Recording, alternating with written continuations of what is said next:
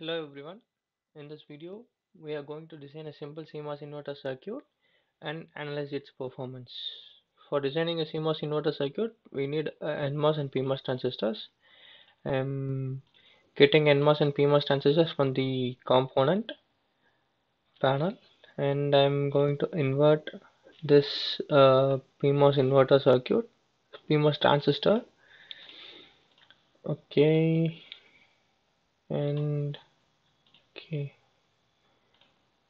and I'm moving the text aside. Okay,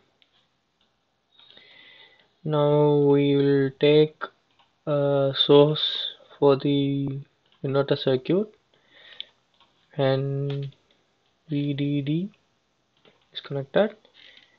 Now we'll connect the gates of the transistors and drains of the transistors. Source of PMOS is connected to VDD and the body is connected to source. Source of NMOS is connected to ground and the body is connected to source.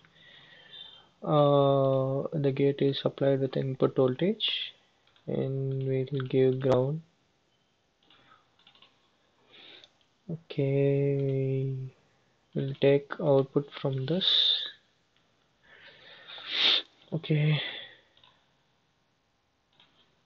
and I'm connecting ground and I'm naming the inputs V in and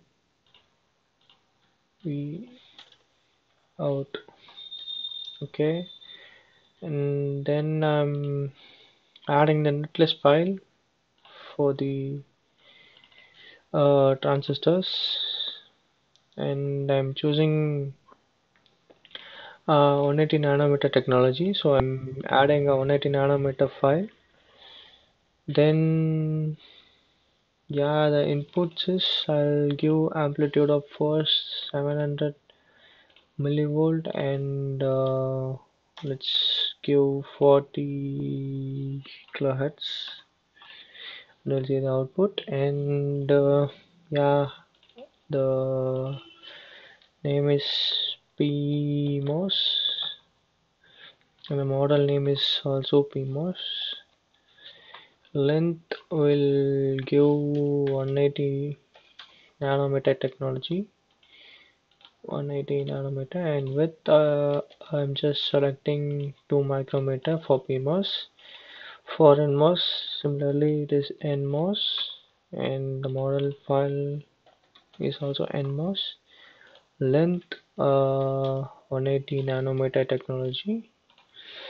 Width I'm giving 1 micrometer. It is off of the PMOS, so I'm giving 1.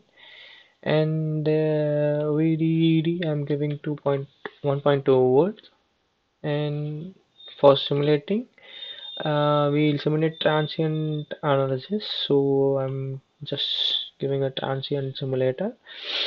Okay, it is all set, and I'm just simulating the output. Okay, uh, I'm going to analyze the input and output voltages of the transistors. Uh, for this, okay. It is somewhat coming. Now the only thing is I have to change the frequencies so that the output will come a little bit more clear. So I'm changing the frequency and I'm simulating. Okay, now you can see that uh, the output has come and it has inverted. Look, this cycle has been inverted. Okay, this width is based upon the width of the transistors. As you change the width, the pulse will also be changed. So that is a simple transient analysis of a simple CMOS inverter circuit.